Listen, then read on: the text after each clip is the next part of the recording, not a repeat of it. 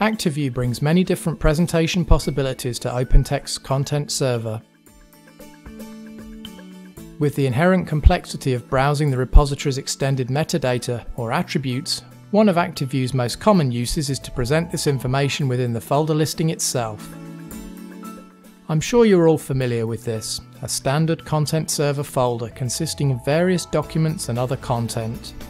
Attached to many of these items is additional meta information used by the business to identify which content is associated with which product. However, to most users this information remains hidden away and unused.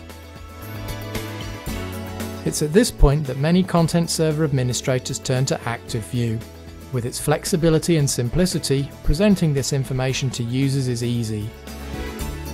Having created a new ActiveView, all that remains to be done is to add details of the attributes or records data to be displayed. ActiveView's Content Wizard provides a point-and-click interface enabling business users like yourself to quickly define the view your audience needs.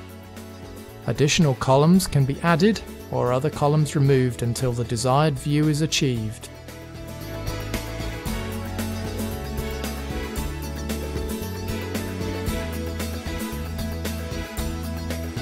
Back in the folder view, the changes we've made are immediately apparent. New sortable columns appear in the listing showing the product information we need. ActiveView's power, along with its easy-to-use wizard, enables you to readily deliver views of metadata and many other content server objects tailored directly to the needs of your end users.